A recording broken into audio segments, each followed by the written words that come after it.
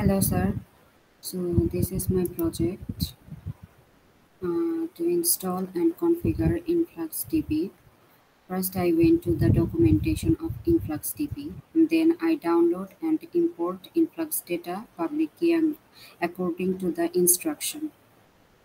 Then I installed wget because it will be used to download influxdb, telegraf, and grafana.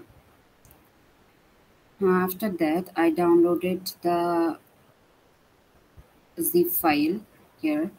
After that, I downloaded the zip file of influxdb and I unzipped the file and copied that file to the and I copied the file to the user local bin directory.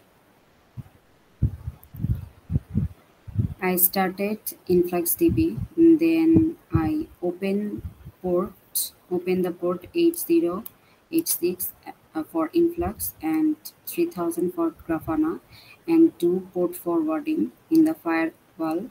Then I open influxdb in the browser with local IP address and port. Then I create influxdb account, organization, and bucket. Inside that, I create a database. And this is my influxdb.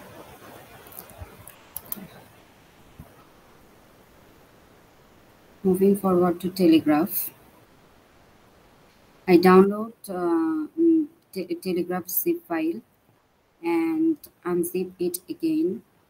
Then I create the configuration file.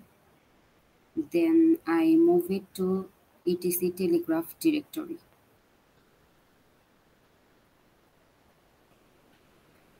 And then I start the telegraf and then I copy telegraf API token here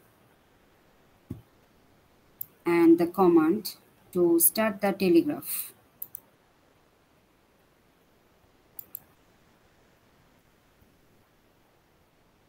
Put the telegraf here and this is the bucket and this is my telegraf configuration.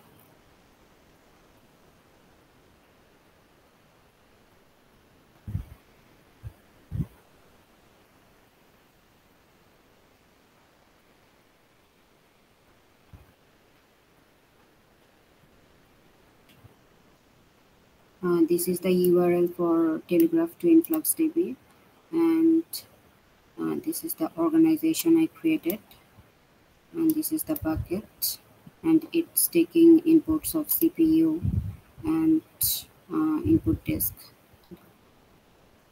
Then moving forward to grafana, I through the same process I download the zip file of grafana and unzip it and start it, and then I start it.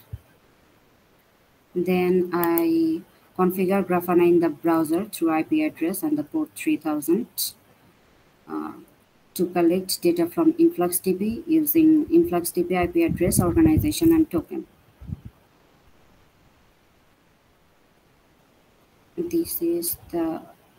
This is in grafana I configured here the organization token.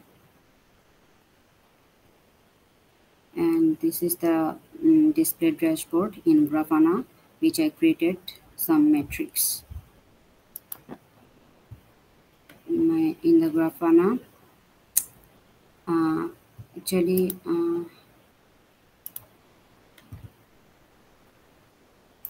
then I go to the influxdb's navigation explore, data explore here. Then I select the system metric to create query which I input in grafana's data source. We can select here any metrics like CPU and then script editor. Here I got the command copy and paste in the if I want to create a new panel,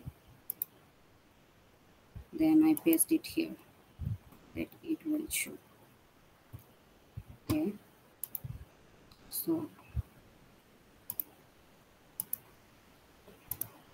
have created the memory uses, showing used percentage of the memory and system load. The processes, I have given the running process and total process showing. And the CPU uses here, total CPU uses in CentOS, and the available memory in percentage, and the network utilization, bytes received and bytes sent. So that's all for my presentation. Thank you, sir.